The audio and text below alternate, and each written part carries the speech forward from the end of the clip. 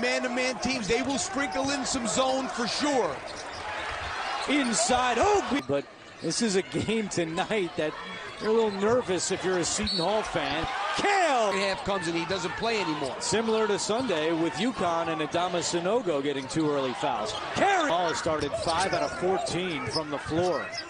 Yeah, they stopped driving it, or Georgetown started. Oh, that's too easy. There's a lot of people in the crowd, obviously a Seton Hall crowd, that thought it was backcourt. Maybe that influenced it as well. These games that he played before he got the concussion. Bryce, another 3, not this time. Kadary Richmond transferred from. He's got the ball here. And in one of those pictures, Grant Billmeyer, the terrific assistant from Seton Hall, was behind him. Seton Hall playing some D here in the first half. Richmond for 3. That's the best thing that they do. They need to make threes if they're going to win games to score enough points. Richmond, the lob. Jackson.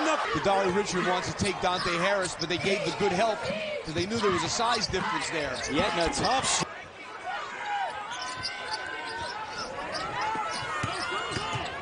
Kale on the attack. Oh, good. Final 30 seconds. Richmond for 3. Another one. Off the mark. Offensive rebound, Kale. He'll send it back out. Richmond from the free throw line. Yeah, Georgetown is not boxing out so far in this half. They're getting hurt on the offensive glass. They got to wait. He has looked to go to the basket. That's what they should do. Try to create that switch as much as they can. Hey. Georgetown cannot get over the hump. Nice move by Harris. Georgetown hanging around. They messed up the pick and roll. And Jerry Palm has them as an 8 seed right now. Yeah, I mean, they're clearly in, but, you know, you'd rather not be that one. Good note from our producer, Scott Brandwine, tonight. Our game directed by Matt Plundo, but there's...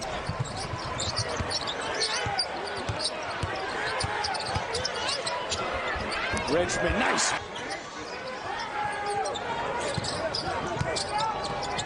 Obiagu with the flush.